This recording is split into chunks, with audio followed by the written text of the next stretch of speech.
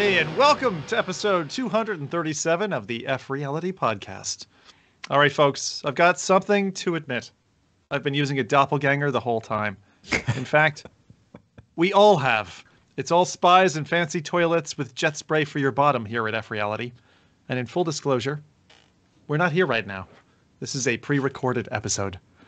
Ghastly, I know. Halloween might be over, but we, my friends, are still ghosts. For today's Zippy Snippy podcast, here are some teasers. Like a sick kick, enjoying torturing patrons? Well, we've got the MR game just for you.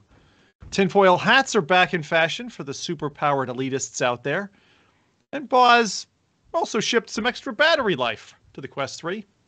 What? Yeah, he did. But let's not forget his elves in the house either. Winding in his fishing reel, Mr. Tech will express a few thoughts about gaming life and give tips how to catch a blue whale, if you fancy detonating something bigger than a turkey, this guy Fox. And here's the crew that you know and love. She is the nicest lady anyone's ever known. She smells like periwinkles with dawn somewhere echoing in the foreground. Buses full of school children chortle with glee every time she posts a new YouTube video. Really, she should wear fairy wings more often because just look at this angel. Did I say she's nice? So nice. It's the nicest FReality member we've ever had. Definitely going to heaven. But not anytime soon. Plenty of years to wash away all that youth. This is Adam Bombati. Hey, Adam. You know what? Okay, before we started this recording, he starts off our Skype call with hi ho, hi ho. So don't let all that nice introduction fool you. That's just I thought it was about me. Spirit. You know? I'm in the festive spirit. Sure.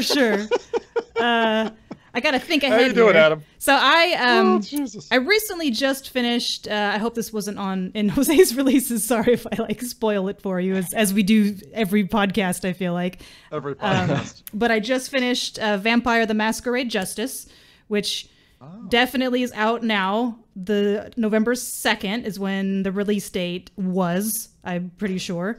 But I liked it. I feel like I'm not going to spoil story or anything. The story was all right, but it's more about the stealth mechanisms. And I'm not a stealthy person. Like, I prefer to go in guns blazing when I can. So the few games that actually make me want to restart to do like a clean stealth run are pretty far and few in between. But this is a good one.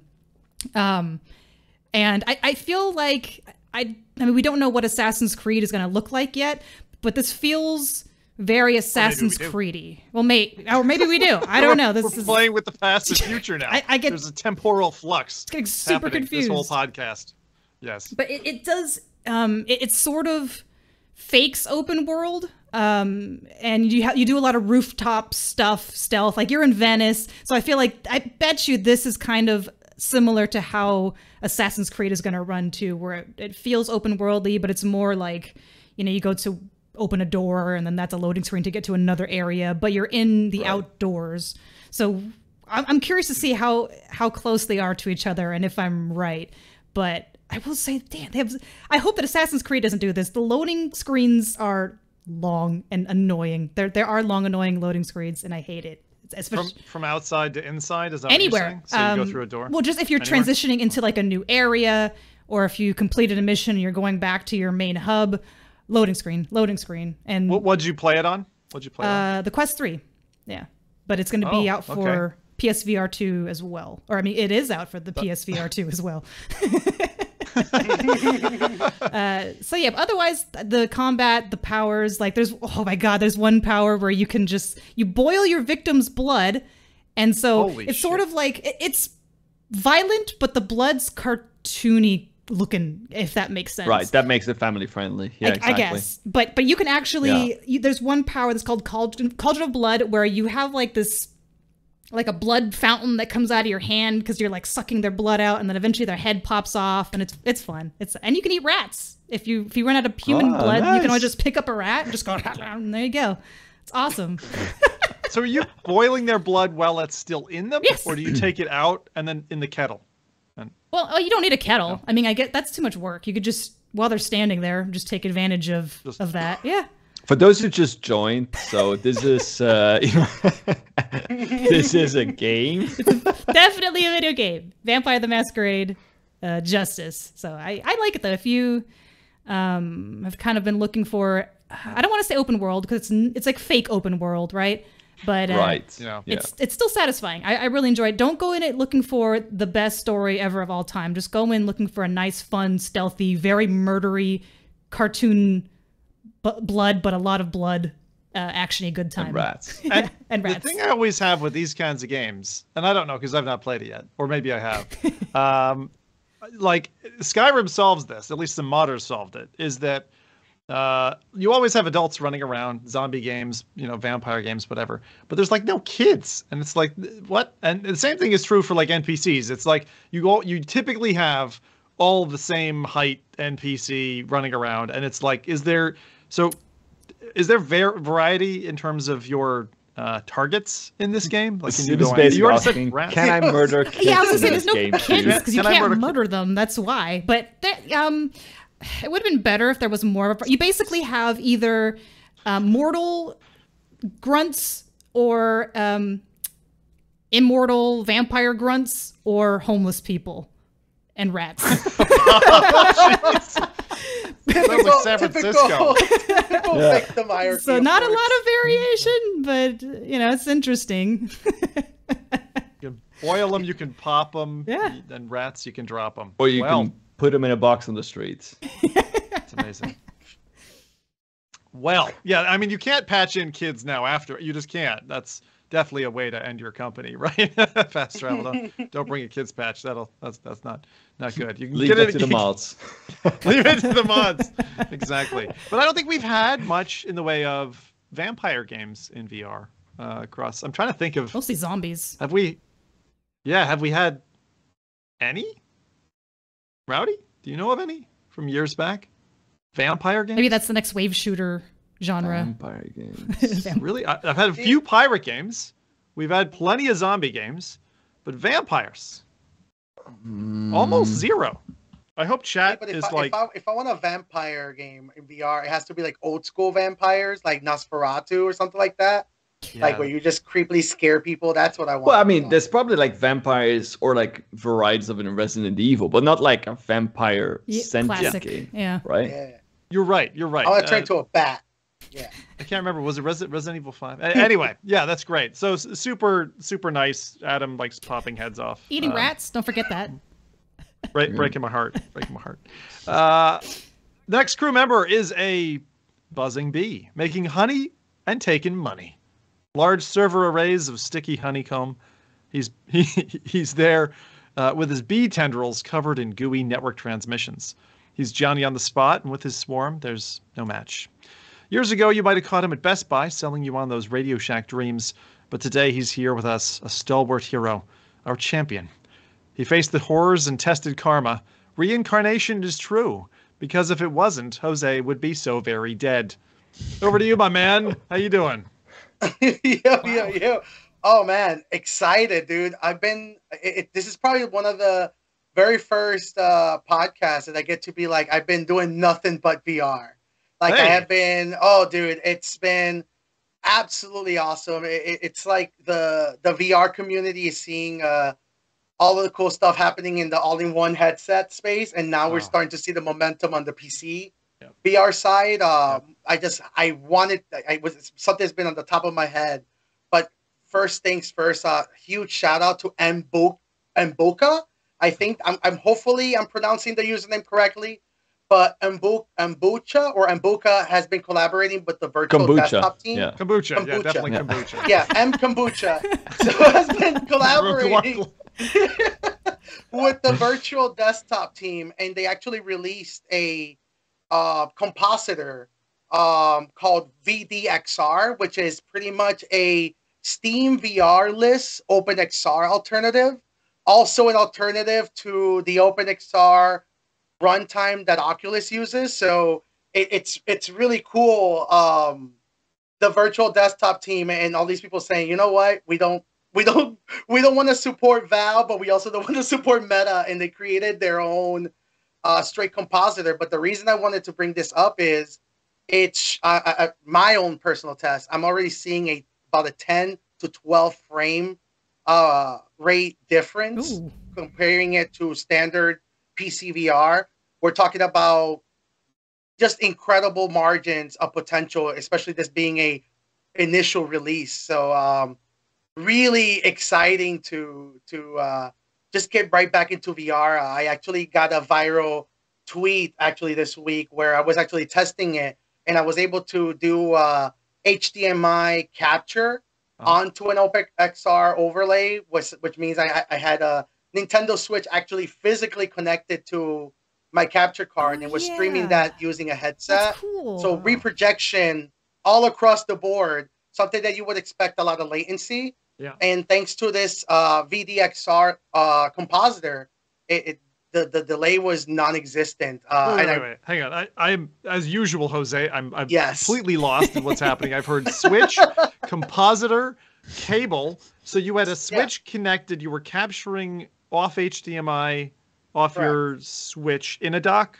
Yeah, so I had my Switch connected to a capture card on my computer, and then using the playback application so I can see what's on the capture card. I had that as an actual overlay on the compositor on OpenXR. So you were basically really showing it to your PC and then using PC VR. Showing it to myself, correct. And were you wired or wireless to the headset? It was wireless. I was using wireless 6E. Yeah, it's probably one of the coolest experiences, being able to get a full 60 frames per second without any noticeable delay in playing Super Mario Wonder, which is a platformer that, there's a lot of precision with buttons that you would expect with these kinds of games, and being able to not deal with the latency that I was expecting in VR it's just huge game changer. It immediately started, opening up so many ideas. I have so many, like a list of crazy tech stuff I want to do, because now we have, it's so cool having such a low layer XR. So what is the compositor's job to do that in such a way that it's low latency, and without it, you wouldn't be able to do this? I'm trying to understand where so at the moment, the way the OpenXR works at this very moment is the quickest way is through Steam VR, which means that Steam VR's hooks are pretty much integrated into it. That means the store, the way it handles different headsets. The realities are that OpenXR in order for something to be classified OpenXR, there's certain, I guess, rules that means that you don't need Steam really to access OpenXR. Any headset that adheres to those standards can access it. That's how you can run VR applications on your computer that are designed for Oculus Quest and vice versa. So it's really just a agnostic approach to accessing your own VR game library. That means if you download stuff from itch.io, you don't have to, go through Steam, which is really cool, because we often think of Valve and Steam as the only option for VR, that there's certain markets that don't have access to VR at this very moment because of Steam's regulations. So this actually opens up a now access for third world countries to actually get OpenXR and start experimenting and tinkering. Brazil is one of them that I'm really excited about. That's actually reading in the forums, a lot of people from Uganda, places that they don't have access to the Steam VR or Steam application download layer. This opens it up. Why is so it's restricted based on country? I wasn't aware of that. Yeah, so Steam is a DRM, right? So there's certain regulations and ways that you can acquire these applications legally.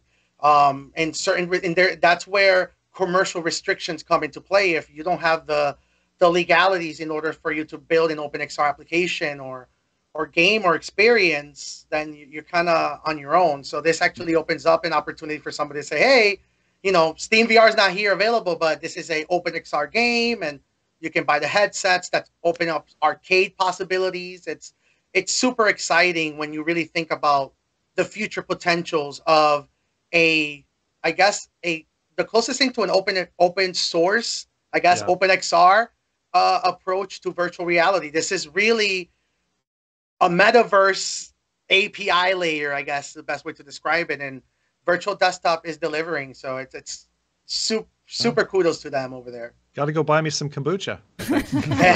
For sure. Hopefully, I'm not like destroying that name. But kombucha is good. Like I love kombucha. Exactly. So, yeah. I'm pretty sure that's what they meant. So. Well, that is a lovely highlight. That you've all surprised me so far. This is pretty cool. Good. Especially given we're recording this like 4 days after the last podcast, which is long, and you've all managed to get busy, which is fantastic. I wish I was as busy as you guys have been. All right, now on to this guy. He's not a nice guy, and I'm not giving him an intro. This is Rowdy Guy. Hi. Hey. I'm so confused. How you doing, Rowdy? How you Sorry? doing? Standing there, issuing orders to all of us. Huh? Yeah, how are you getting on?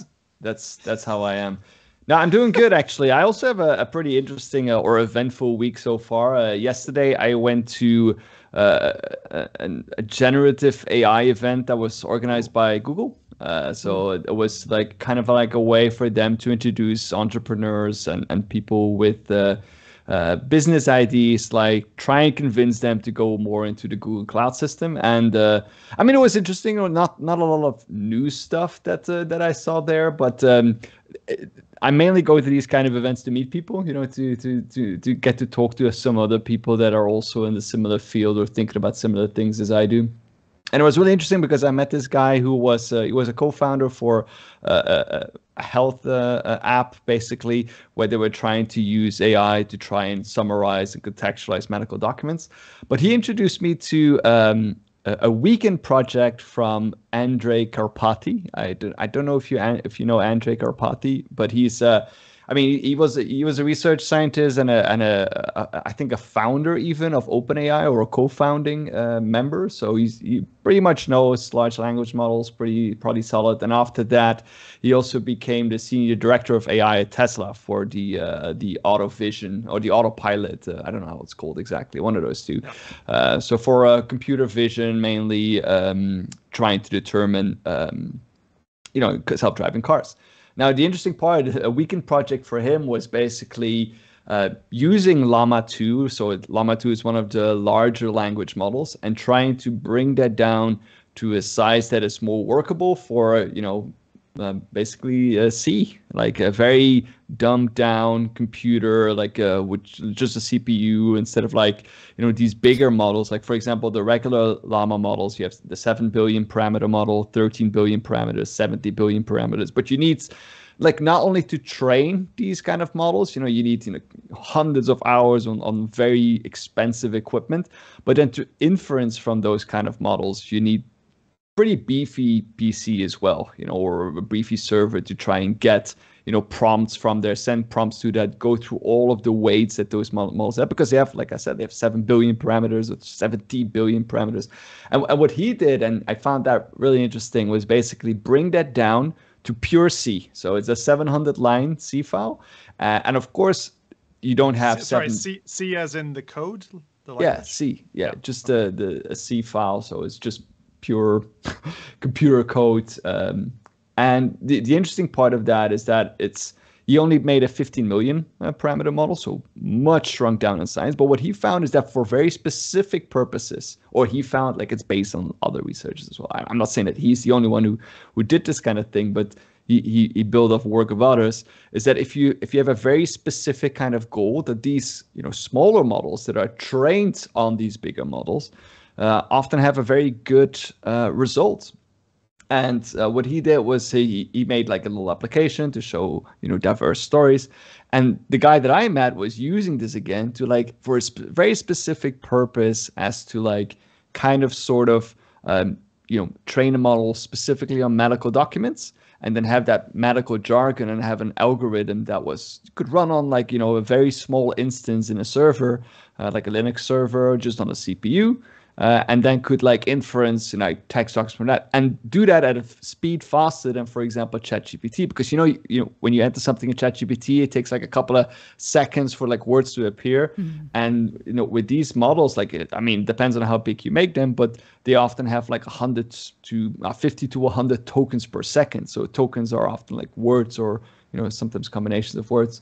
So really fast producing these kind of texts. And I found that super interesting to hear that. And the reason why I found this super interesting is that I recently finished the Stormlight archive. I talked about this already a couple of times on the podcast. There's 4 main books. So you have The Way of Kings, Words of Radiance, Oathbringer, and Rhythm of War. All of them are over 1,000 pages, so they're pretty hefty books. And you have several like novellas in between. There are more like, shorter stories about like what happens in between, but they take an enormously long time to write. So, the first book came out in 2010, and they're now predicting the next book to be out in 2024, which is way too long for me. So I'm suggesting, I hope that the author is listening, download this baby llama model on your PC, get it going, because I need to know what's going on. Like I can't wait another year. You want I simply can't. You want them to train this focused language model on their previous history so they can get another book out faster? Yeah. Say finish the story and bam, nobody will know. I won't say anything. Just train it on that. It's a couple thousand pages. Funny.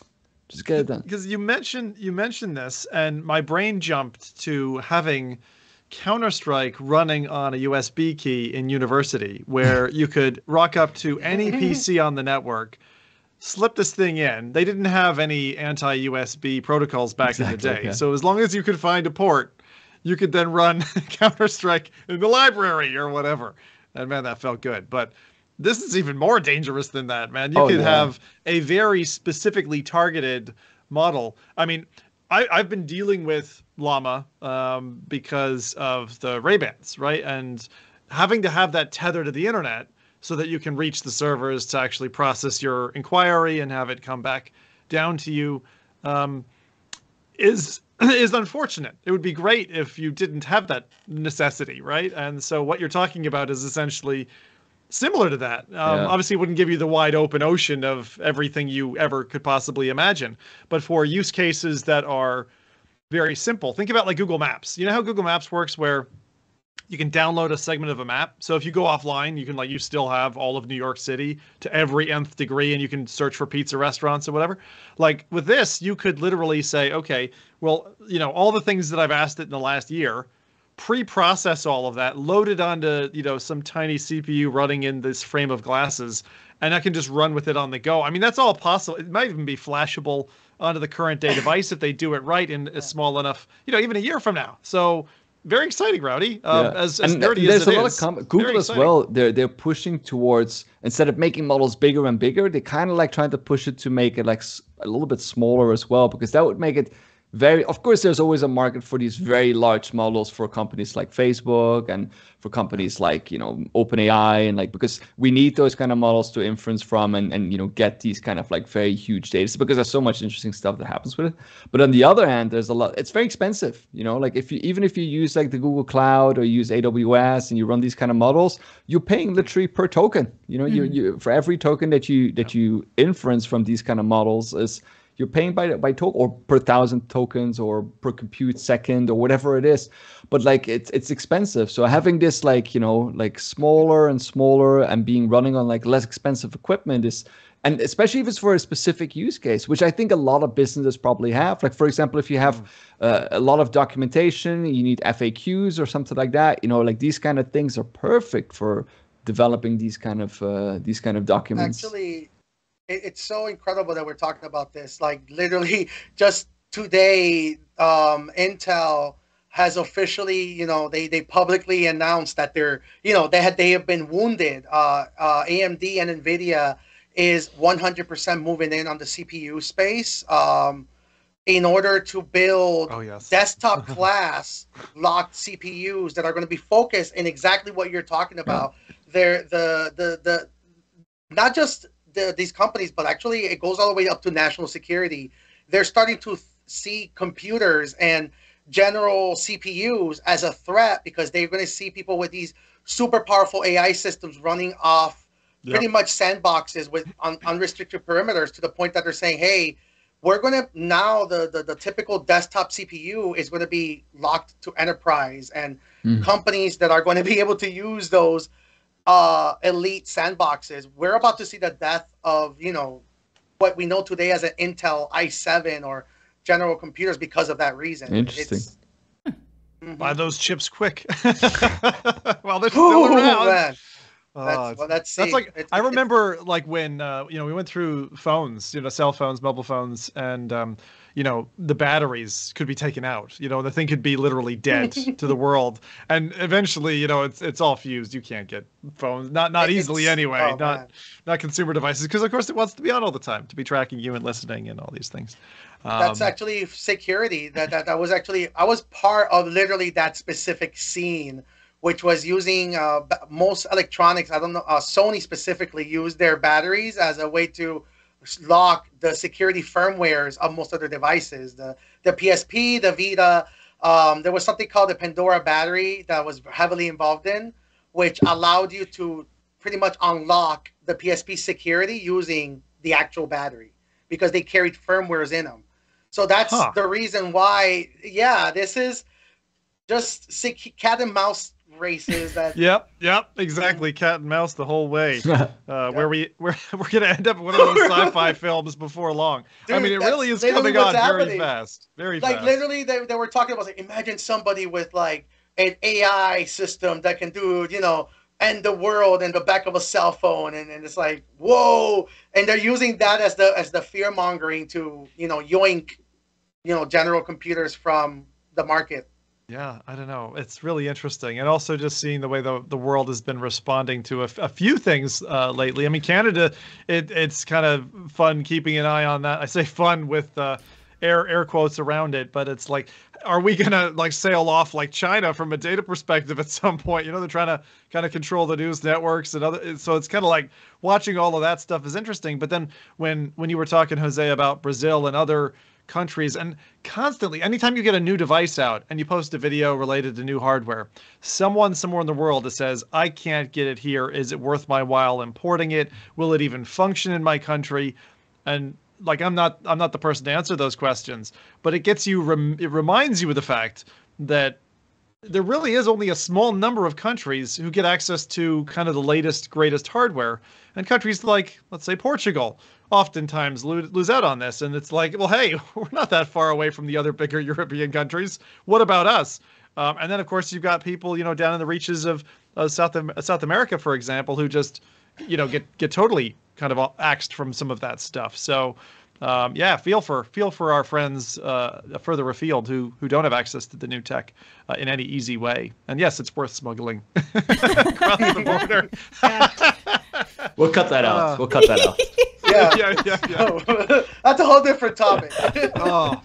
So with that, if you're feeling chatty and you've just joined the podcast, just a reminder, we are actually pre-recording this episode. Today for us in the temporal vortex is the 25th of October. So we're not, Halloween hasn't even passed us just yet. And, if I live in a world where it's not okay to also live in the future, I don't want to be part of that world. That's why I've got my Skyrim, Christmas jumper out, because after Halloween's done, we're basically at Christmas. Might as well get out Mariah Carey out of her coffin. Maybe AI is taking over. Back to life, but I'm not sure that's how it works. Maybe AI is like taken over by the time that we air this episode. The episode will air on, but we won't be here anymore. Yeah, we'll be alive digitally. This is our last episode. AI eating AI popcorn, just watching it, like kicking back. Yeah. Silly humans. Little did they know. Oh, jeez. But anyway, I'll encourage you, if you've got things for us or whatever, just pop them in the comments on the video if you're watching us back afterwards. If we happen to premiere this and you're watching it live, then we'll take a look at your chat as well. Well, finally on to myself. I'm Zim, and I'm just preparing for a podcast with just 4 days worth of content is pretty tough. So this is going to be a pretty lean podcast for you. But I'm pretty relaxed, because this is a fun crew. My personal highlight is that I got to try out something that Adam was going on about last podcast, all that way back, which was the seventh guest. So long ago. And I got to try it on my hooer of a console. Oh, geez, what's happening here? The PS5 with the PSVR 2, of course. So it was really good to be back in that headset. And I just got to say, still super comfortable, still feels super breezy in terms of the setup time. I still find, even on Quest 3, their software stack it's a pain in the ass at times. And it's like, it forgets a boundary or something glitches or whatever it is. I don't know why, but Sony's system doesn't feel that way to me. Like, it doesn't feel like a pain in the ass all the time with updates or whatever. It's just a breeze. So it was nice going back. But man, after I played Propagation Paradise Hotel first, which is an ungodly dark game. Yay! It's like tests the dark levels, right? And enjoyed that a lot. And then I moved on to Seventh Guest, and it was funny because my audience was like, you messed up the gamma. It can't be this bright. And I'm like, no, that's the game. The game has this kind of funny aura where it's not gloomy murky. It's actually quite bright. It's like almost like green bright ectoplasm-y, sort of like a green mist or something. That's one way to put it. It felt like kind of like a Ghostbusters film or maybe another ghost film where you walk in and it's midday, but like the shades are drawn and it's just like there's dust scattered around. It felt like that, kind of gray-esque, right? Like kind of that level of light. But I have to say, I'm a guy who loves like room escapes and those kinds of puzzles, like puzzles that you don't expect. And this one really felt like the Invisible Hours had a baby with a room escape game. And so it's got really cool characters that have this volumetric capture that is really well done. It's not perfect, but it's a step up from LA Noire, the PSVR or PCVR title from Rockstar. For those who were like, "What? Rockstar made a VR game?" Yeah, go check it out. It's a tidbit. It's a snippet of a couple of hours from LA Noire, their game, which had that wonderful facial capture a few years back. And this felt like that in the faces and animations of the characters. Really impressive. So Adam said it was cool. I checked it out. It's cool. It's cool as well. And the puzzle design is just fantastic. Really so good. Far, absolutely zero repetition. Nothing I could have expected. And the story is pretty gripping. So yeah, I'm sold on it already, and I definitely want to beat that game, so I'll be revisiting it and running it the way through. I don't know, Adam, did you get a chance to beat that game yet, or not yet? With everything going on, I haven't even had a chance to try the released one out now. I'm so sad, and I'm like, I don't know if I'll even have time in the next 2 weeks, but I'm gonna try really hard because I really liked it. Like you said, the puzzles were really fun and really creative, and I'm stupid. So like good. Me and puzzles, not good, but I enjoyed this one a lot. Yeah. Very good, Neanderthal Adam. Glad to have you on the team. Just hit the puzzle team. We definitely, on my bucket list, it's get FReality into an escape room in real life one day and do an escape room together. It'd be fun, I think. Maybe a horror one just for Jose. But anyway, so that was me, and I was just super happy with that. The other thing that I just wanted to update people on is last podcast, which to me is 4 days, to you guys is 2 weeks ago. I said I was going to take back the Ray-Bans. I was taking them back that day. Oh, no. I'm having difficulty bringing them back because they're just a really cool device at capturing moments. It's little moments, right? They're limited to a minute recording. But I'm now at the point where I'm like trying to convince the wife. It's like, maybe I could just keep them. I was wondering because I kept seeing you post about him still, and I'm like, wait, it's after Saturday when he said he was going to the store to return them, and he apparently still has them and is commenting on people's comments who has them with pictures. So you're making it a business expense. You're out here promoting it, man. It doesn't help. I did a VR job, got some money, and I'm like, I could pay for that. Like, one of those situations where you're like, oh, covers it.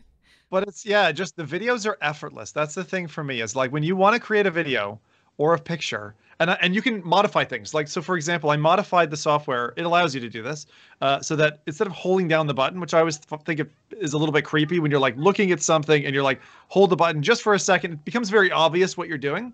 You can change it so that it's just a tap, right? So just like you would if you were wanted to take a photo, you invert those two. So now I've got it where, like if I'm looking at a house that I really like the look of, and I don't want someone seeing me take my phone out and take a picture of their house, I can literally just say, hey, Meta, take a photo. And it'll just snap it, and I'll keep walking about my business, and no one will know.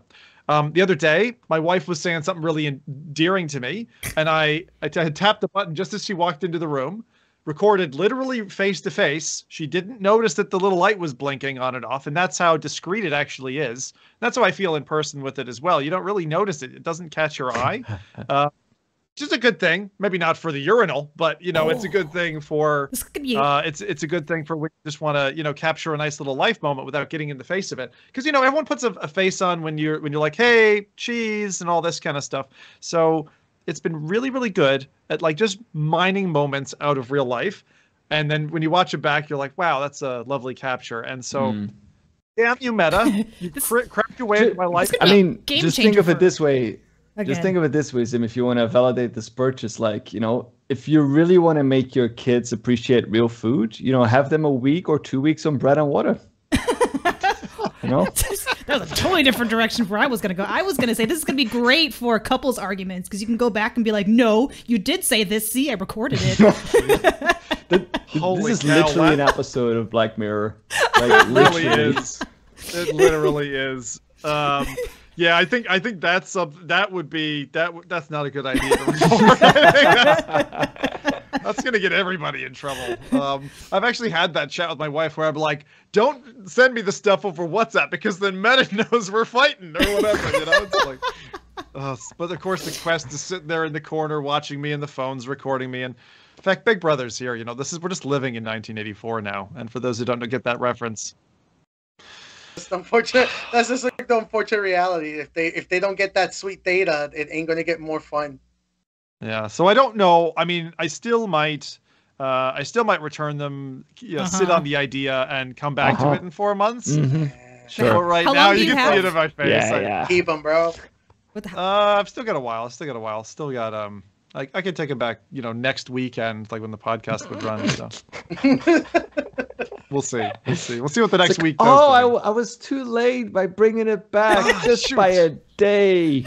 I begged the manager. Begged him so hard. Look, I've got it recorded. I don't know if you mentioned this, but I did see. I feel so bad. I think it was Gamertag. I saw he posted a video about it where he spoke about the ability to replay videos, but also the audio that gets replayed. If you do have the glasses on, it will play the spatial audio, which means that you do get a more surreal like memory because you actually can hear the exact audio how it was recorded, which can actually make it much more meaningful. So I think that's cool thing. Sorry, I didn't mean to cut you. No, go ahead. I was just saying. So maybe GT said that, but I had responded to a video that the other Jasmine had recorded at this like beachside restaurant. I guess she was coming out of it and there was some music playing or whatever. And I had my Ray-Bans on just coincidentally when I played this thing back on Twitter and the spatial audio carried through. So as she's turning her head and stuff, I'm hearing the music behind her and I'm like, I felt in her shoes to some extent, even though I'm looking at a flat video. And the same sentiment that she shared, which is it's just so easy to kind of walk about with this thing on. So I might end up returning these and just switching to like transition lenses or something because one of the things I'm doing a lot is I'm working during my workday using them, but they're sunglasses. So it's like I'm fighting the sunglass part a little bit. And I'm like, maybe I could justify spending even more money now. Man, I'm not thinking. I'm not here thinking about a part of your experiments. Have you tried rewatching a? Uh-oh. I'm on the edge of my seat. Yes, watching a.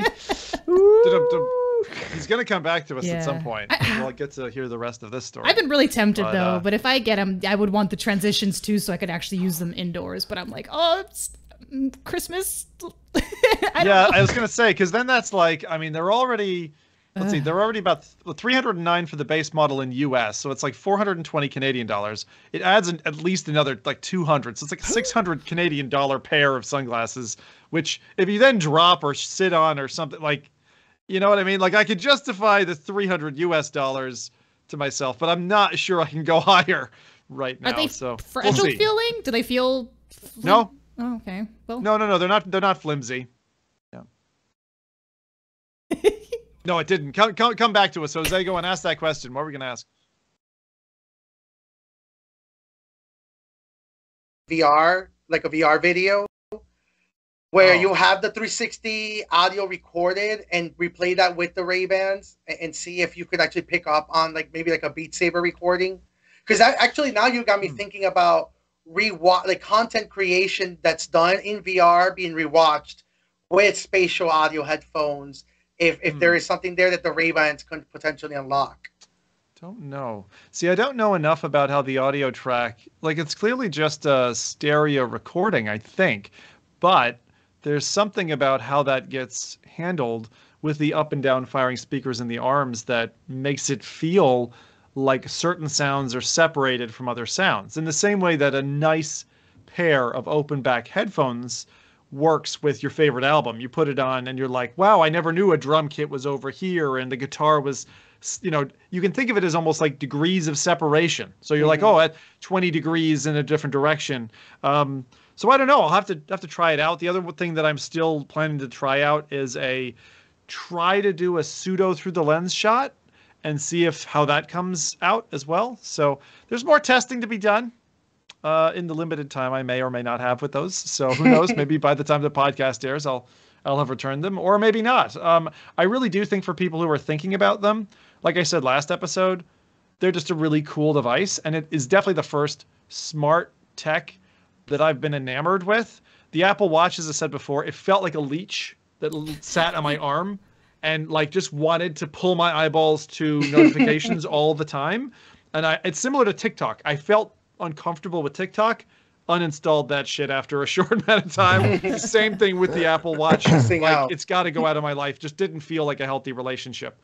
So so far, not a toxic relationship. When AI comes in and it can tell me things about the scene or whatever, in a heavier way than it is currently enabled by Meta, I don't know what that will do. So I'm curious to see which way this takes the train. But yeah, some people have been saying it's an easier to fall in love with device than a Quest 3, and I would agree with that. I would agree with that. It's a very easy purchase. It's very easy to kind of couple into your lives. So that was my long-winded highlight. Thank you for bearing it. And let's move on to the newsreel. No sponsors this week. So first up, I wanted to highlight, for all of our sake, and as a little bit of a dovetail from the last episode, given that was only 4 days away, ignore the gravity well and the time difference, was that we spent 90 minutes together in Horizon. All four of us tag teamed up and Jose took on the horror game Gauntlet in Horizon. So I wanted to ask you all how you felt that went and what you thought about Horizon. You know, frustrating. I was gonna say it may be potentially relationship ending for some people. Yeah, like I was about to be my last time with the FReality. No, it was hilarious. We have it recorded, Rowdy. We saw all of that. You muttering under your breath and the cursing. I thought it was funny though. Call it virtual incompetence. when did you transition? Because we all like transitioned into roles that I didn't expect us to necessarily play into. Because we haven't spent that much time in multiplayer. We've done a few. We did Demio. We did a few other titles. But this is maybe the first one that really went smoothly. And Rowdy immediately we played a ghost game called Haunted High, which was one of the two things that we played. But it was really good. Kind of again, we're all thinking kind of Ghostbusters and that kind of theme, ghost hunting, Halloween. So we played this, and it was weird. First off, I'm going to set the scene really quickly before I continue with my question for Rowdy, which is the basic game mechanic is you basically pop zits. It's like popping pimples all around a map, but they're ghost pimples, and the ghosts don't want you to be doing that for some reason. I don't know if it's their babies or something, and they chase you down. So, and you're in a high school setting. So it's corridors, kind of like a college campus or high school, something like that. And you got places you can duck into to hide from the ghosts. And in the central room, very much like Phasmophobia, your team, like sitting out in the van, can help you, right? But Rowdy immediately took this job upon himself after maybe just a round or two. He sat in this room, and then he just started barking orders at all of us, and it was great. It was fantastic. Yeah. Oh, I loved it. He would get so frustrated too because he's trying to track all three of us down. He's like, "Okay, go now," and then like all of us go out, even though we're in totally different areas. And he's like, no, Sam, you go back in. No, Adam out or Jose out, and it's just like it was chaos. But I felt so bad for Rowdy. The best part was like when Jose was in the room, like in the control room, and I was like, Jose, whatever you do, don't leave now. And the next time I look at Jose, I see him like screaming and running outside. Like, bringing the monsters back into the mission control room. I didn't know they could come back in. We're just staring at him dying. To be fair, I didn't know that the ghosts will go inside the control room. I did not expect that part. And then you got liquefied. I watched it. Yeah. It just got liquefied in this big puddle. Honestly, it made me think about like the concept of dying in front of somebody, like of being attacked. Because I just literally witnessed myself being murdered in front of you guys. And you guys just staring at me with no ability what to do. It's like, man, this is basically, I guess this is what it would feel like. But, yeah, man. Those guys were mean. But man, the amount of times that Jose died, like it was amazing. It felt like it's like we're a minute in. Jose's already expended his 3 lives. It was like, what? Jose, how are you dead already? The issue with those games would be, and I'm the typical like person that gets murdered like first in like horror movies. There's probably why I don't associate so well with that, because I am what people call the wild card, for better or for worse. Oh, we know. So I'm just like, hey, listen, let the cards stack wherever they fall. The best part is when Zin like tried to like have you tag along with him. Yeah, no. And it was like you were just like the bait. Listen, I knew the role I was signing up for. I was like, listen, this is probably a better use. Stick close to me, and then I was like a monster there, and Sim just like ran off. Opposite direction. He was like, like I don't need to be fast. I just need to be faster than the other guy. Like, oh man. Rowdy knows me. I'm so fucking evil. Like, that was so intentional. That was a fun one, though. I really liked that one because it had objectives and stuff. So I'm curious to see. We have to try some other of the game type worlds and Horizon I worlds. Beat that one. Like Rowdy's battery died, and then Jose, you had a call to go to or something. Yeah, I think I just had to leave after. So we resigned to like, down. All right, we'll like finish off this thing.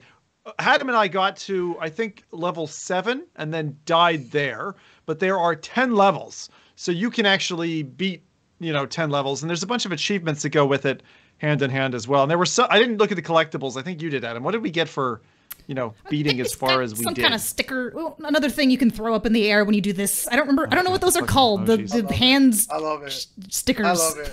Active emojis. Yeah, whatever they are. Where you throw your arms in the air and confetti pops it was out. That one. It's a thumbs up thing. It's a thumbs up sticker. Oh, thumbs up. I don't know the proper what was it? A ghost? I think it was like a skull head. It was some kind of head, either a zombie head or ghost head or something. I don't remember.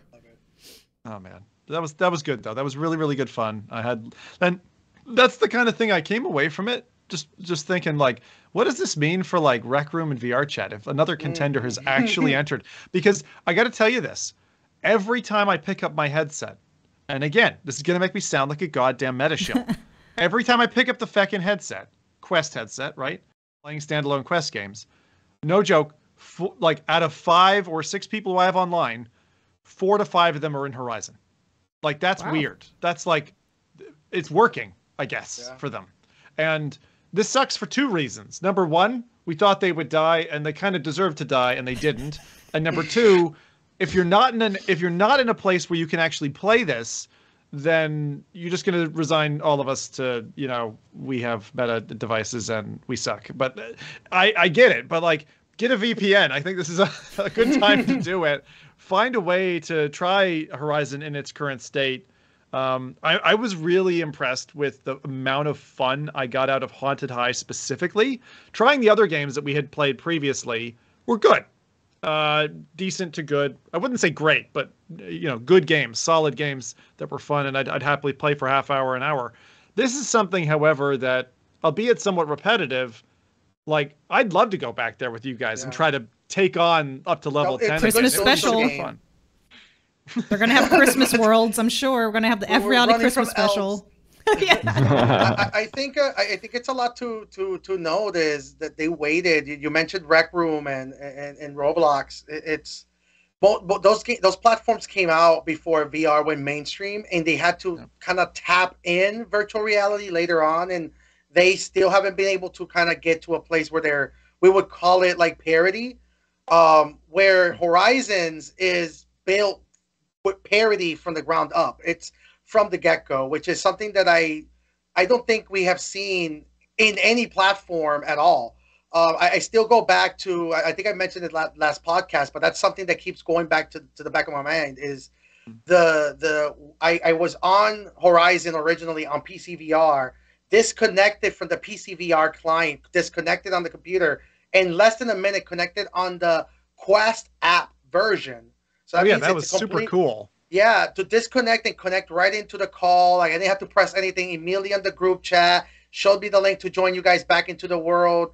That was, it completely blew my mind. That's awesome. I'll bet you that didn't feel like meta. You're like, no way, this is. That was magical to me. That was, honestly, that to me opened up, all of these, when Meta Horizon was being brought up, there was so the idea of like, imagine being able to pop into a concert immediately and all these use cases. Right. They never seemed possible, but seeing that immediately jump into a call with you guys, like, oh man, you'll be able to eventually maybe create like preset friends that if they're on Horizon Worlds, as soon as you pop into the headset, it will auto log into it, right?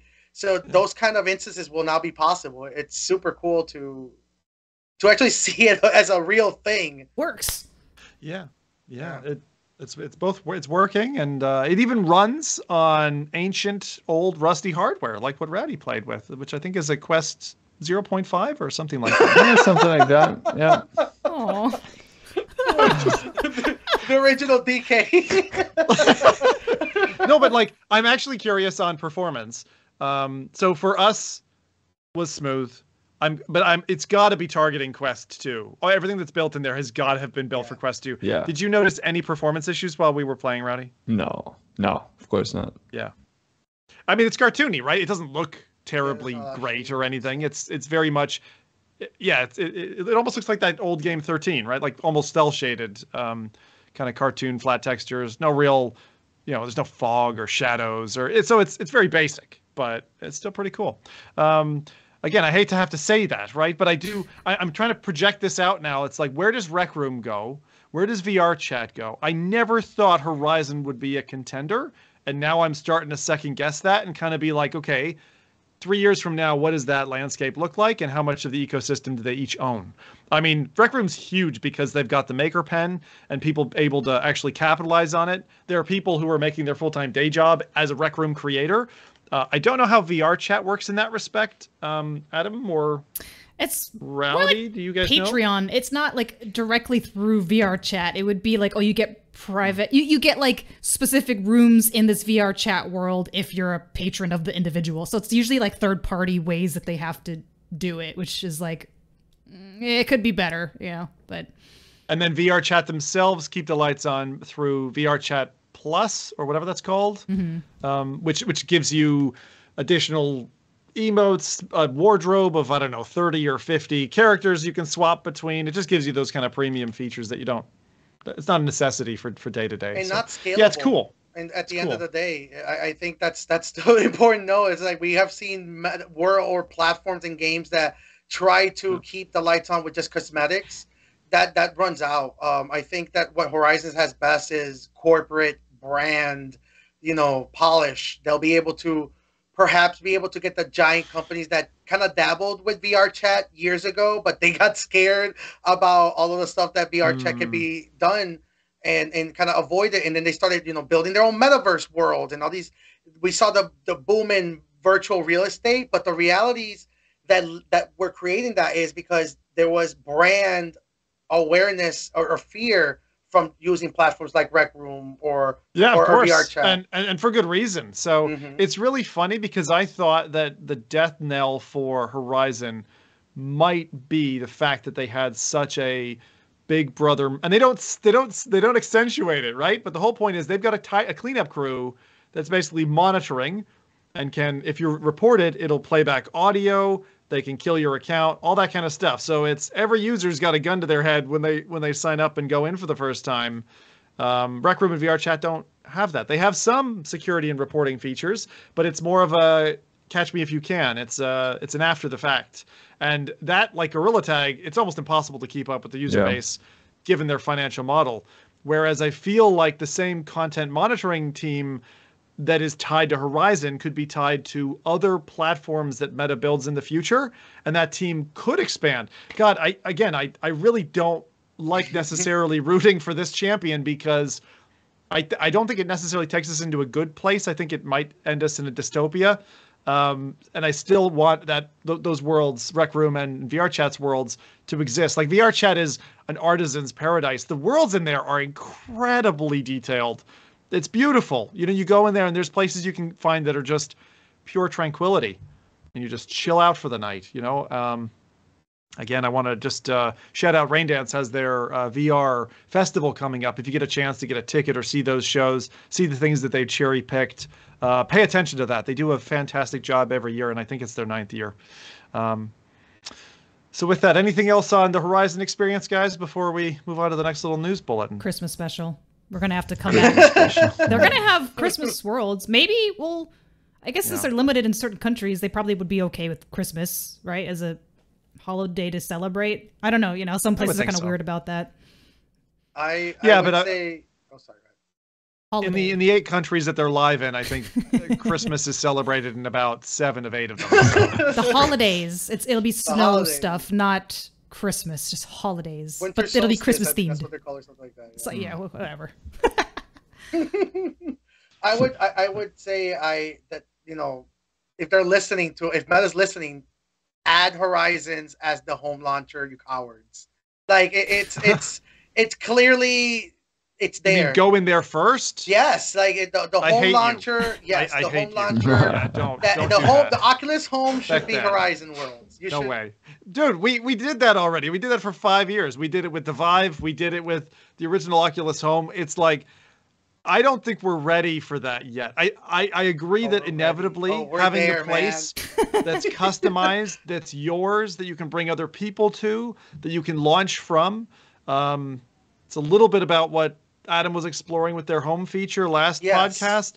Like, and you're a futurist. Like you're not thinking like necessarily just compartmentalized into today. You're thinking months ahead. I'm saying now. They can do it now. The home launcher, the home launcher experience is there. You can launch to Super Rumble from the virtual living room. There is why not? It's all there. Maybe if you launched into your own private room in Horizon Worlds, and then I don't want it to be a public instance. Yeah, your own public. your own bubble for sure. But the Rec Room does that. Like okay. Let's parry here for a second, Jose. So the thing that I loved the absolute most putting on the Quest 3 for the first time was I put that on and I could see my room. In other words, mixed reality was the default. And I think that should be the case. I know when I was thinking about the Quest 3, when I had the Quest 2 in hand and I'd never tried one yet, I was like, people were talking about, no one wants to see your messy surroundings. You just want to disappear to somewhere else. I 180'd completely, having tried that myself. And now when you talk about kind of taking away my actual home and replacing it with something else, my personal preference would be don't do that. Now, if you're saying I can have virtual, mirrors on the walls and portals to the games that I like or whatever, and it's customized for me and somehow dynamically doesn't require me to set up Spatial Guardian every feckin' time I go in the headset, and it just intelligently is able to lay that stuff out in the configuration that I want, okay, I'm on board.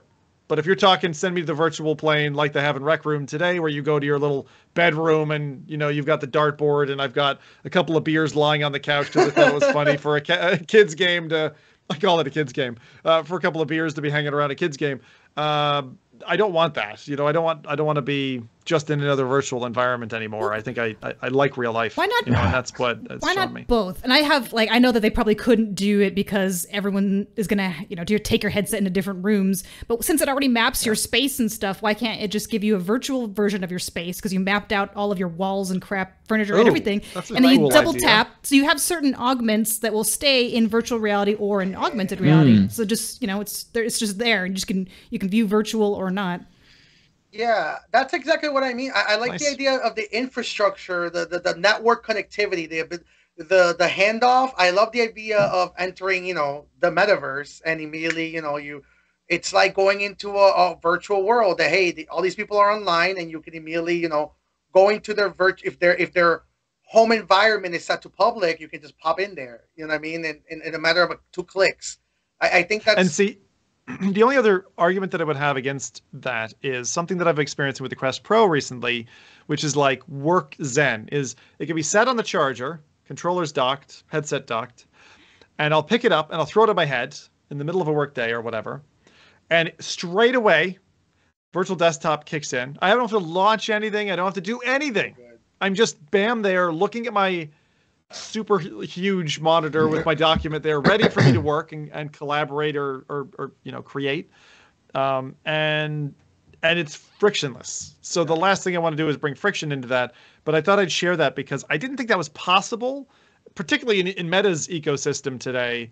But that's been like that's been fun with the Pro. So I thought I would just mention that. I don't know if you've had that same experience, Jose, because initially when you were testing Pro out, you were talking to us about it, and then you were like modding it and all this other stuff, and it felt like you were finding your balance with the device. Is it something you still work in? Do you ever reach for the it? Quest Pro is still my #1 productivity headset when I'm home. It is the eye tracking is by far really, especially when you set up messing around with VDXR. They actually have eye-based Fourier rendering for the monitors. So there's a reason why I brought that up earlier. Like they're adding, so they're bringing in mixed reality. They're bringing pass-through virtual portals using Quest 3 hardware. This is I mentioned it a while back about my personal bets on Meta's or Valve's approach to headsets in the future, where they're going to probably abandon making headsets and just make really deep integrations. That's what they're doing with the Quest 3. The Quest 3's pass-through cameras, the sensors, they're now deeply rooted into Steam's OpenXR environments. All of the hardware features, you'll be able to bring that to VR without having for Valve to make their own VR headset. So that's it's interesting. So I didn't know the eye tracking was really used very much in the Pro. Maybe another time, because I'd like to get on with the news. But I'm really curious to pick your brain on where you've seen the eye tracking be used, because thus far, I don't think I've used my eye tracking on the Pro ever. I don't think, not even once. Eye tracking is going to be and we could probably talk this definitely at length on another episode. But sure. In a quick answer, PC VR. Eye tracking. I think that's really where we're going to start seeing now the beginnings of the dominance or the reemergence of the dominance of PC VR over all-in-one headsets. Right now we are at a position where I can say and own up to that we do have PC VR parity now from all-in-one headsets. So there has to be now differentiators, and I think that graphic fidelity is not enough. Now it's going to be all about interoperability and the capabilities that get opened up because of that. And eye tracking is going to be probably the best tool to enable that. That's why we won't need a depth sensor on the Quest Pro, because the realities are whatever's going to be built on the Quest Pro is going to be, gearing up for the successor of the Quest Pro. Maybe a Quest It's interesting Pro 2. because the Quest, the problem now is we have the Quest Pro with these features, and then we have the Quest 3, which is kind of like, in my opinion, the better headset. Yeah. And now immediately I want a headset that kind of fuses the two together. Like, next year, if I don't hear from Meta that they're building that, then we're not getting it for, at least 3 years. So it's like, I want next year at Meta Connect to hear about a headset that's going to come, that's basically a Quest 3, the next step, that they're going to be building, and maybe a headset that leans a little bit closer into mixed reality. Even with the the Ray-Ban glasses and that whole venture, I'm really interested in what they can do in a small form factor. And given Rowdy's intro, like, can we do something even fancier in a tiny form factor? For example, give me anything displayed on the glasses. Because like today, I mentioned this before, there's a little LED indicator which tells you if the device is connected or whatever else. It's very subtle, and you can control how bright it is, which is nice as well. but like to do that, but get something on the display, anything AR wise, would be really, really rad. Any kind of HUD, like a little. I know I'm not usually a HUD guy, but like something, whatever it is, even if I just had a notification to say that I need to check my phone, or oh god, I'm back to the wristwatch thing here now, but something, the temperature, for example, a little widget that would just show the temperature floating in maybe in on top of the glasses, so it looked like it was etched in. It's not like super apparent, but when I need the information, I can look at it. Or for example, if you're wearing the glasses and you're driving and you can just see your current speed, you know, how fast you're going, for example, in like a pop-up HUD. That'd be really neat. I'm really glad that you mentioned that. Just today, Qualcomm did announce their, and I have the name here, the Snapdragon X Elite. Like a second tech so drop I've been following. Yeah, so there has been. It's very interesting that we're talking, that we're doing this podcast this week. This is actually the Intel CPU week for a lot of enterprise focused efforts. So there's a lot of events happening during this season. So it's like Shark Week for silicon? Yeah, pretty much. That's a really good, that's an amazing analogy. So yeah, October through December are usually where we start hearing about the efforts for quarter two of these technologies. But Snapdragon actually introduced something called their X series CPUs, which are 100% going to take on the similar CPU architecture as the Vision Pro headset, which are all-encompassing CPUs, and they're scaling from very low form factor operations. They're breaking them down to cores, right? As you mentioned, maybe like a core that can just handle basic functionalities like the weather in augmented reality, and scale all the way up to a high-end X-core CPU that has, you know, all the bells and whistles that we want in a spatial headset, right? Eye tracking, biometric, you know, spatial occlusion. All of that is going to be now handled by specific cores, which is how the market is deciding they're going to communicate with consumers. Very good. Well, with that, let's move on to something else that's quite exciting. I mean, there's some awesome stuff coming to mixed reality, and as you know, Quest 3 gets out there into people's hands, it feels like there's even more developers who are putting stuff out with patches and updates and more AR stuff for us to play with, from faux Minecraft, the new horror game that's just come out, The Cabin, and lighthearted games like Coaster Mania, where you murder unsuspecting guests of your theme park by drowning them in your cat's water dish. So seriously, some pretty cool stuff happening.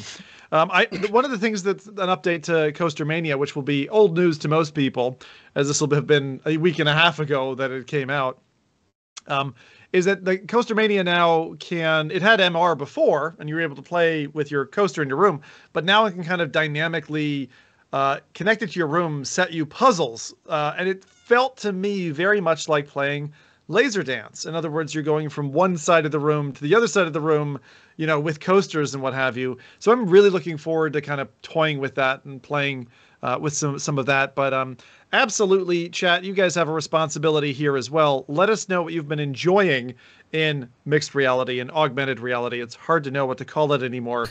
You won't find me using XR. I hate that term. But mixed reality, I'll call it for the time being.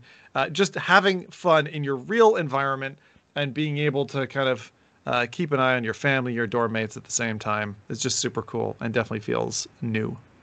All right, with that, let's move on to some hardware. I know this will get Jose all lit up. So there's a post on Reddit that I ran across, and every so often I run across a post that just makes me giggle. This one reminds me back to years ago when Rowdy, Mike, and Nathy looked at me. We were discussing Vive wireless modules, high bandwidth wireless modules, and I said, no fucking way I'm ever putting that thing on my head and getting brain cancer. No, thank you. And ever since that point, anytime anything kind of went that way, they'd say I was wearing tinfoil. Well, it's not just me who's wearing tinfoil anymore. No, your Wi-Fi 6E router can also wear tinfoil in what we call a Faraday box. So this poster basically said that the only way they could get their 6E router to behave was to cover it in aluminum foil. Redditor Lunch and Dinner said, I wish I was joking. This is the only way I got it to work without stuttering. The range is extremely short, and it's very sensitive. But when it does work, whoosh, it's smooth as hell. So basically what's happened is, because I think Adam and Jose won't be able to get a chance to see this, we should probably do a thing where we share these links with everybody. I'll try to do that on the fly now, going on from here. And actually, maybe Adam can help me out there. Just post it to the group if you would, the image. Basically, there's a router with all its antenna surrounding the router, and over the head of it is like a hood, right? Yeah. It's like a hood of foil. I don't know, but like that's not a Faraday cage. Like, no, it's not a Faraday cage. You know what this? That looks like my sandwich box. Like. I don't want to sound insensitive, but oh man, I forget what it's called, but it's like a customary. I think it's like a religious thing that people that they do it under the Christmas tree, the nativity. I think it's called. Oh, it's just like the nativity scene. It's like the birth of baby Router. Isn't it even so that it like I don't know, like works like a mirror where it like reflects the signal off or something like that? That's exactly it. So in terms of transmission and the way that this would be best served would be if it was in a dish form to collect the waves and essentially make them semi-coherent and bounce in a direction. So this guy is actually, guy or gal, actually, I don't know. Lunch and Dinner is a great name, but is trying to basically overcome a wall between the router and play space. And so trying to punch through just a single wall by focusing the beams and getting them punched through the wall to the other side to the Quest 3 operating a 6E. I hope there's like a wireless like transmitting engineer listening to this, because I wish I could be inside of the mind of the person that designed this, because I think that he's imagining like a huge cone of wireless just bouncing out of the box. Like he really thinks that's what's happening here. It's like, oh man! If anything, he just cut down the bandwidth by like 50% and just made it. Absolutely. Can you imagine the engineering team, the product manager behind this router? Like if they see this, when they see this, they're gonna have a boozy lunch and they're gonna go home early because fucking hell, this is not what you want for your product. Oh man! Oh lord. That is. Oh, that's so funny. So that's your comic relief for this show. With that, let's move on to what I like to call the stinky well or MetaQuest updates. So version 59 launched or is in gradual rollout over the last couple of weeks. The first feature that grabbed my eye was YouTube live chat.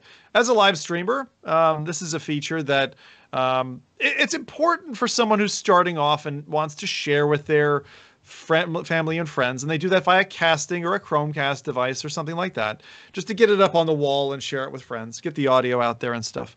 But if you want to share with an audience who's across the world, years ago, like with the Oculus Go and some of the earlier headsets, the first Quest, you could stream to like Facebook at like 320p. I mean, it was terrible. It was total shite.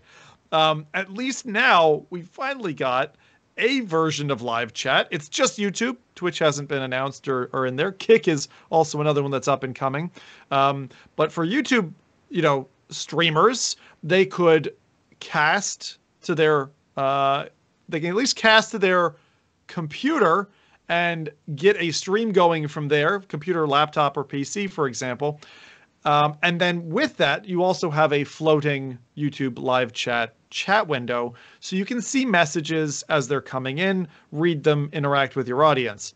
How this all composites together and looks for someone who's watching, I don't know. I think you will see the person see the chat in their screen, so it is in the way of the scene or integrated in the scene, which for me personally, the last thing I want in my immersive VR experience is a floating chat window.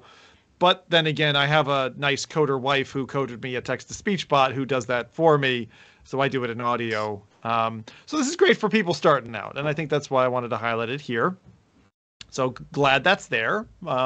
Means hopefully that they will continue to do more, give us some other options. Do they let you anchor that window too, or is it only floating?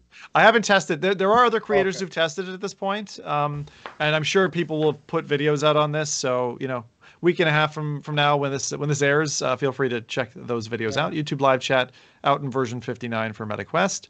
2 other things came out that I would suggest you want to pay attention to. With the age drop to now 10 years old, down from 13. Parental supervision enhancements are also coming.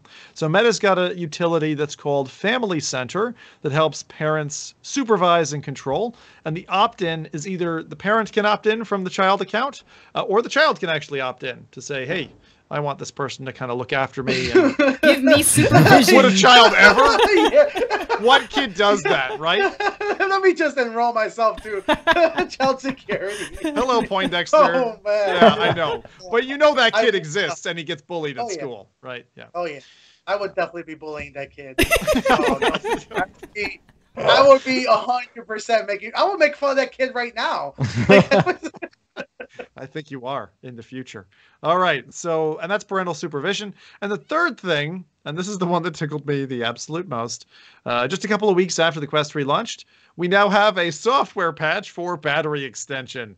So, I think we've all experienced the battery dropouts of Quest 3, particularly if you cast from the device or stream from it via screen copy like I do. You probably get less than 2 hours. I think my average at the moment is somewhere between 1 hour 45 and 1 hour 50 when I'm casting, which doesn't feel like a lot of time.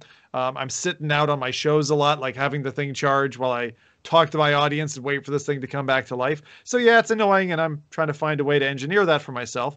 But at least Meta have acknowledged this and jumped to it. You'll have to have jumped to it pretty quickly, or maybe they had this as a, if they notice the battery's shit, then we'll just drop this thing out, which is actually what Jose was speaking about last podcast, which is the balancing act between physical constraints, the current draw, particularly of MR, which is getting a lot of attention, which it should on this headset. And so you'll be able to toggle essentially between having a higher active battery life or having higher performance in your apps if you're more of a short-term or short attention span power user. But I do wonder if this is going to land us in a place where there's like an unhappy medium between the two, where you're like, I don't get enough battery life and I don't get enough performance. I hope that's not going to be the case. I hope I'll be able to find somewhere where I'm happy, and the same is true for everybody else who's a new, Quest 3 buyer. But I would say that if there's one characteristic of the device right now that stands out as a negative, definitely it's battery.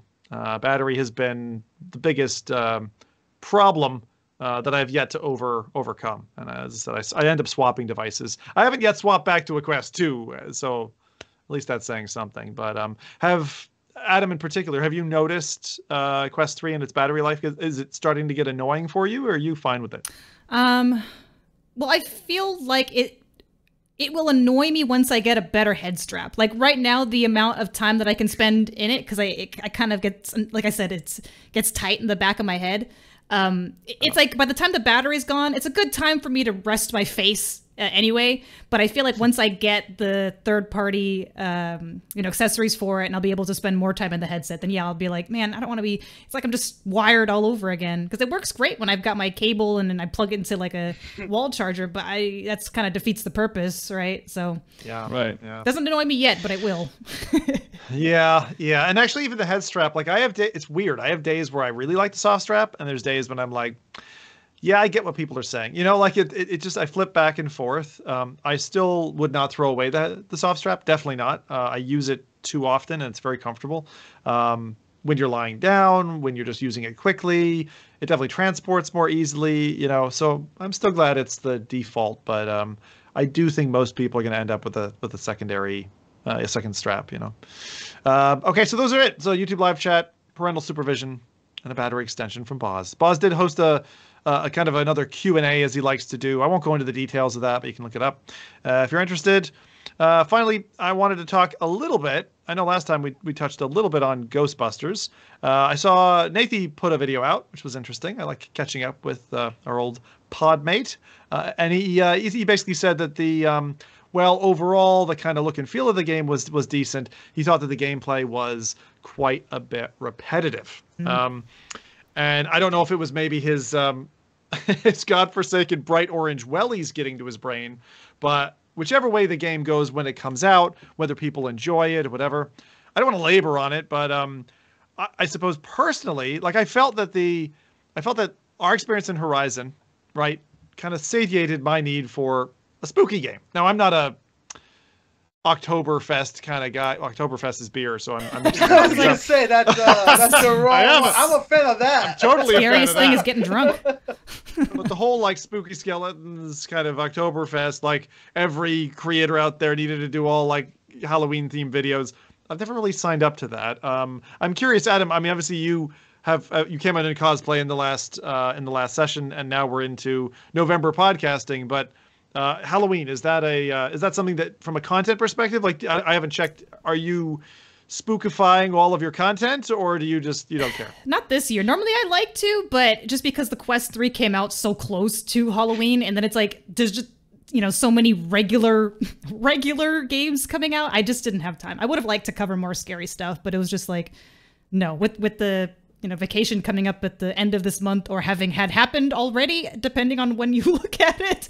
I just didn't have time. So I am kind of bummed out about it. But I mean, Vampire the Masquerade's kind of vampire-y spooky, and then you had Seventh Guest, which is haunted mansion spooky, like not scary, but in they were quality titles, actually. Yeah. So we've actually had some pretty. Normally, we get a load of shite. Like you get such bad stuff. So we'll have to see how, Christmas turns out. I don't think there's any Thanksgiving themed. Thanksgiving themed VR games. I think that's very specific. Well, it's hard to. You guys, Jose's Wild Turkey Extravaganza VR coming out on Thanksgiving Day. We'll details. Well, in Canada, you guys already had your Thanksgiving, so that's just weird, right? You're like, okay, let's celebrate American. I mean, Thanksgiving. wouldn't you? If you had double Thanksgiving, I fucking double dip every year. It's like, oh, Thanksgiving 1 and Thanksgiving 2. Guess I gotta eat twice. It's the same thing with the first of July. Like we get 1st of July, then we get 4th of July. Fireworks double. It's great. We should do that here. I don't know why in America then we don't just celebrate everybody else's Thanksgivings and 4th of Julys. But you know what? I will say 4th of July, like big ego. People are putting fireworks off in June, so I don't know. It's a month-long thing here. Yeah, I'm glad we don't have more for my puppy's sake. My dog doesn't like not the puppy actually, but my dog. Yeah, she hates fireworks. Yeah. It might have something to do with the fact that we had a spinner that I nailed to a shed in Scotland, and I lit it up and we held her in place, and it went off like a demonic portal. Oh my god! Because we were trying to train her that fireworks were okay, and then she panicked. We let her go. She ran to the house all the way upstairs under her bed, and was panting heavily for 2 hours. Yeah, that'd do it. You're the kind of dad, like when you catch your kids smoking, it's like, now you're gonna smoke 15 packs of cigarettes. Yeah, you're gonna learn. See what happens. Yeah, we were trying to ease her up, and she was kind of doing okay with the small ones, and then did not like the spinner. Oh god. Yeah. I think we broke our dog. So that aside, Ghostbusters, by this point, people will have played and enjoyed and all that, so I won't go into that too much. But with the spooky season now officially over, it's on to explosives. Well, hey, I gotta love the season of blowing things up. Now, Americans might not understand this, but in the UK, we had what's called Guy Fawkes Day, where you celebrate a terrorist and you blow shit up. It's wonderful, especially because the weather's usually miserable. I remember being out in my garden, it's dark, it's rainy. You're literally sinking fireworks into mucky soil and then shooting them off, running squidgily back to safety, that sounds like my blowing kind of fireworks holiday. off. It is a need to great bring holiday. that to the States. Guy Fawkes Day. So look it up if you don't know Guy Fawkes. Thought I'd give a little tip of the top hat to our friends in the UK. Vendetta is based on something about that, right? Correct. Yeah, absolutely. Oh. Guy Fawkes, right? Yeah. Remember the 5th of November? That's it. Oh, man. The gunpowder treason and plot. It's so good. It's so good. That's a worthy film to watch again. Or the comic book. The comic book is also good. Yeah, the comic book is actually excellent. I remember checking that out. So with that, that's our newsreel. I don't have any main things for this show. We thought we would keep it nice and light for you. They are in the future, looking out for our future friends. But next up, Jose, you can go ahead and tell us if there are any games that are nice. Any games like Adam but surely not that nice. Impossible. No games for y'all. No, I'm just kidding. No games are good, guys. So I actually wanted to pick 2 games that actually are games I'm actually quite looking forward to personally. I wanted to. There's so many games that we have mentioned, and so the first one we have is Demio Battle, finally releasing on November 9th. This is the action role-playing classic game, no Demio, but this is their competitive term, I guess, PvP version approach to Demio, which is player versus player, up to 4 players, 1v1 and 2v2. I don't think you can do 2v1, but yeah, so it's you into that? You into that? Oh, dude, hey, listen. Some people like a top challenge, right? But Okay. oh boy. But yeah, that's Demio, November 9th. No price. Actually, yes, $19.99 US. They do have a pre-order price of $17.99. That's about 16.50 pounds. Pre-order 14.85 pounds for pre-order. And yeah, that's Demio Battle. And after that, I don't know if you guys have tried Demio Battle yet. Yes, I have. I absolutely have. And I have certain reactions, which I will share next podcast. But right now, I haven't tried it. But I will have tried it by the time this airs. So if I happen to be in chat, ask me about how Demio Battles work. Or check out my video if I have one. I don't know. It's possible. Yeah. So, and up after that, we have Assassin's Creed Nexus VR. That releases on November 16th. $39.99 US, 33 pounds. It's a VR remaster, or I guess a revisioning of the traditional Assassin's Creed games. I saw the TwitchCon Assassin's Creed showcase. They actually had Tekmenju and Fox Uchiha homies. Shout out to them showcasing that, which was really cool. But also, the game was awesome. I really spoke to them a little bit. I was like, hey, did you actually enjoy the game, or were you just, showing it off for meta? And they both of them said, hey, it's actually quite fun. They mentioned a few popular sandbox games. I don't need to mention them. Everybody knows that the big sandbox sword style VR games are in all-in-one headsets. And they started making some interesting comparisons when it comes to combat. And also, the pseudo-fake open world is actually something that was not expecting from an Assassin's Creed VR game. Pseudo-fake open world. What? Yeah, it's similar to like what Adam mentioned with Vampire the Masquerade, where it feels open world, but it's really not. I think similar tactics are being used in Assassin's Creed. They also using player counts, where Tekman specifically mentioned that he was in a scene where he felt like he was actually crowded by a lot of people and navigating to the town. I was wondering about that. That actually, yeah, he mentioned that it felt like being bum rushed in New York City, and I'm really excited to try it. So that's the 2 games I wanted to mention this week, because those are definitely the 2 games that will more likely have some experience under my belt next podcast. Sounds good. Nice. Yeah. Those are good. So with that feedback, I'm curious. So for the Assassin's Creed one, for example, kind of looking good. Mm-hmm. Is that tempting? I mean, Jose, it sounds like you're totally bought into that. But Rowdy, I'm a huge Assassin's Creed fan. Like Ezio's story, it's one of my favorite personal all-time favorite game stories, specifically Ezio's storyline. So being able to revisit his character in the games, I'm just so hyped for it. So good pick from your perspective in terms of the use of the IP. Yeah. For me, it's a little bit different, I think, because I'm also a huge Assassin's Creed fan. But like, I hope it's gonna be more than just like nostalgia. I do hope that it's going to be more of a, I'm a little bit scared, especially because they, the characters they've picked, they're such big stories. Like Ezio's story is so big. You have Cassandra, which is also a very big story, and Connor's story as well. And then it's going to be, I hope it's not going to be just like, visit this world real quick, a little bit, look at what you can do all, and it feels a little bit more like a tech demo than to me. And what I really like about the Assassin's Creed story is that you are this character. Because you literally go into, being this character, and then, you go through the entire storyline. And now it's like, it's a little bit more like split up. Of course, maybe they've done a great job with it. I don't know. But it does make me a little bit wary of like where this is going. While I would prefer it to be, a little bit more fixed character, new character. The IP is there. You don't need to visit, all the characters of which the story is completely done, and then like, just make something new and like make it exciting, and like, use all the tools you have, rather than like, now this is how it feels to be Ezio, which I'm sure is awesome, but I think that wears off really that's so bad though.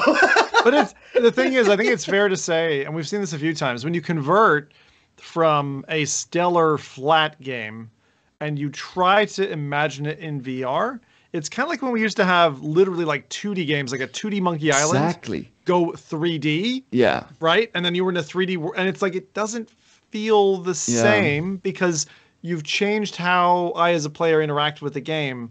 So I don't think that fandom converts across that barrier is what I'm saying. And for me personally as well, like, I mean, I've gone, back in the beginning of VR when there was literally like nothing to play. I've done a ton of Vorpax, I've got a lot of slack as well when I was playing Fallout in VR, and I made videos on that like 2 years before Fallout VR was announced, and then 2 years later people were angry at me because this is not the real Fallout in VR. It's like, well, no, I mean, I did this like 2 years ago. There wasn't even mention of it. But anyway, like, I've done that a lot, and it's really cool, like, for example, BioShock Infinite, awesome, fantastic game, and putting a headset on and then being in that world and looking around and being there is fantastic for 10 minutes. Yep. Like, and then it's like, okay, yeah, that was cool, and then you turn it off, and I hope that this is not going to be like that it's going to be like, I mean, of course, it's going to be way better than Vorpax, but like, I hope it's not only going to be like, oh, you remember this character from like when you played Assassin's Creed? Isn't it cool that you can now like see him and interact with him? I'm like, okay, cool, we've done this. So this is the next character. I'm like, yeah, like I don't really care about that. I'm going to use an analogy here for a second, because to me, what you just described is kind of like if you listen to a band's top hits album. And personally, I never really like those. I want the album from start to finish. Like, I'm not a song guy. I'm an album guy. I want the whole thing end to end. And kind of what you described reminds me of if I was to compare Grand Theft Auto and how LA Noire was presented. So LA Noire, when it was first in flat, was a series of kind of long cases that you could run. Yeah. And all we got in VR was really like a bite-sized part of it. You got driving scenes, you got a robbery scene, you got interaction and doubt the person scenes, but it was bite-sized. It was little flavors of it. Doom VFR did a similar thing where it wasn't the full Doom that we loved. It was just kind of it was like a teaser for it. And I think it was because in part it works, but yeah, it doesn't satisfy you. It's like candy versus dessert, right? Like when you want a chocolate cake and someone gives you a bag of Skittles, you're like, I don't know. You know what? Like, I'm good. I feel like VR versions of big IPs are kind of like Netflix miniseries of big movies. Like they're trying to make, and it's not necessarily, I guess, a bad thing, but they're trying to take like slices of life. Like, oh, take this big IP that you like, and now we're going to do a spin-off version of now you get to see through the eyes of this character that you know and love, or like, oh, see this, but in a different light from a different perspective. Yeah. It seems to be the thing now, and it's not. Yeah. I don't know. I guess it depends on the IP. To me, that feels very much like they don't feel like VR can hold on its own enough, and therefore they need to go to these like, and I don't agree with that. Like I think VR is strong enough to hold on its own, and like if you make a new story, I don't care that it's Assassin's Creed. I mean, of course I care it's Assassin's Creed. Who am I kidding? But like you can do enough with that. I think you don't have to go back to Ezio to make it cool. Like that's what I think. Yeah, I agree 100% because Horizon is an example, and I know Adam, you're a big Horizon fan as well. You were before I was, but like when I played Horizon throughout on PS5, and I just fell in love with that whole world and Aloy, and the whole thing was just amazing. I think about Horizon World for some reason. I was like, I didn't. Horizon. Oh no, sorry, I should have like, how dare you put that on me?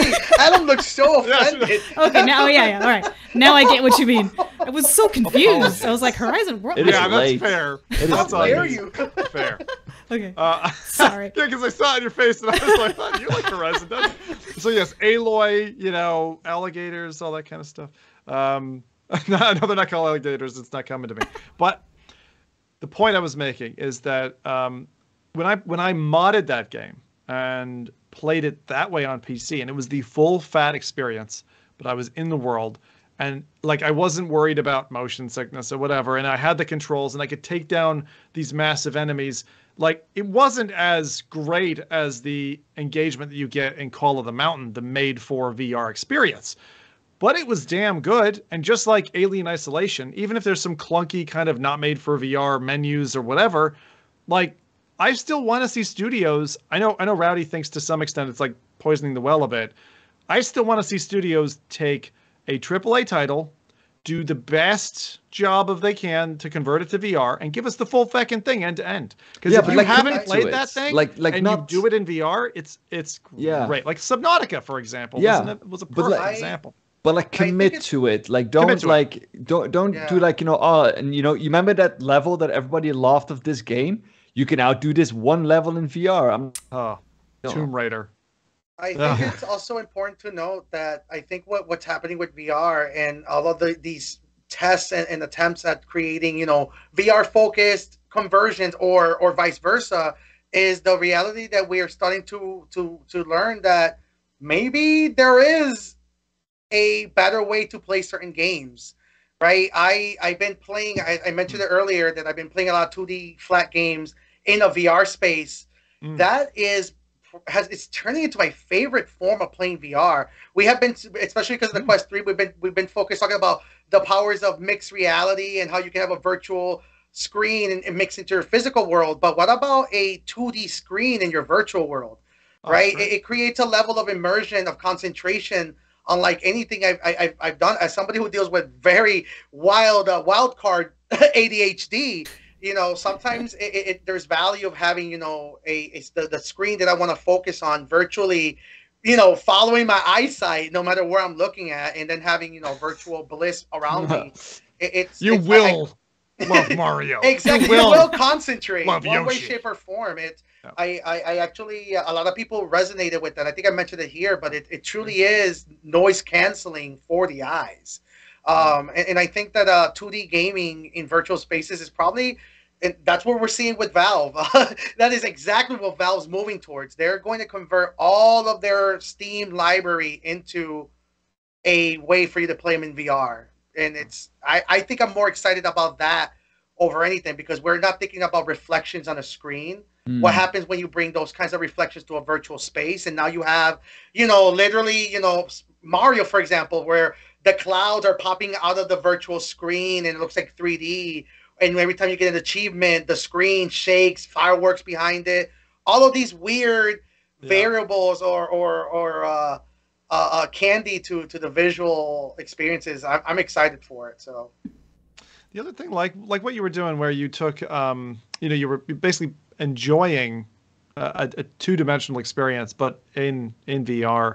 I find myself drawn back to those, I'll call them experiments, every so often. Like, for example, Virtual Link cable to PSVR 2, being able to play Doom Eternal on this like awesome 120 hertz OLED panel. I mean, things like that are just like really fun if you like tinkering and seeing what your gadgets can do together. But I don't know. I feel like all of this conversation around upgrades, dedicated builds that are very costly for a team, for something that might not pay off. Like the return on investment is rarely there for VR, and I recognize that. I feel like this talk a year from now, maybe 2 years from now, will all be dust in the wind, because we'll have models that can help programmers to convert an existing two-dimensional world with all of its assets into a virtual space that we can just go and explore. And I think our hardware is going to be at a place where it'll be comfortable to wear, and we can literally just dive into whatever we want. Maybe even making up worlds for ourselves, almost like if you've always had the spirit and the creative nature of a game creator, but never wanted to learn to code or didn't want to, you know, contribute in a more like mainstream development way. I think your day is coming, you know, and I think it's coming pretty darn fast. And Rowdy keeps us all abreast of changes in that respect, and I thank him for that because it keeps me excited. Every podcast, he kind of pulls me back into the world is changing, Zim. You got to pay attention. And I'm a guy who, like, you know, it's that old adage of like, once you're over 35, you're like, I'm set in my ways. I know my music. I know the things I like, blah, blah, blah. I try to keep myself fresh, but feck, I'm falling so far behind. It's not silly. And Rowdy does keep me aware of how quickly the world is changing. So, well, thank you for the attention and all of that. Chat, we are going to wrap this up. If you managed to get this far in the podcast and still not realize that this is a re-recording, well, then you'll now understand. This is a pre-recording. Sorry, not a re-recording. Well, it is. It's a pre-recorded re-recording of a snipped up, cut up. Oh, geez. Now you broke my brain. Someone's going to be listening to this and say, wait, so are they in the past recording for the future from the past? We all took time machines. So yeah, chat, our love to you. We'll be back for a live show, the next one around. If you're feeling blue, at least you can say, you know, nice things about Adam in chat and naughty things about Rowdy, please. His turn. I love them. Love naughty. There you go.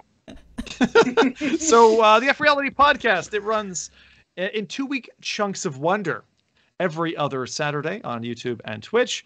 This cast goes live at 10 a.m. Pacific, 11 p.m. Eastern, and 6 p.m. in the UK.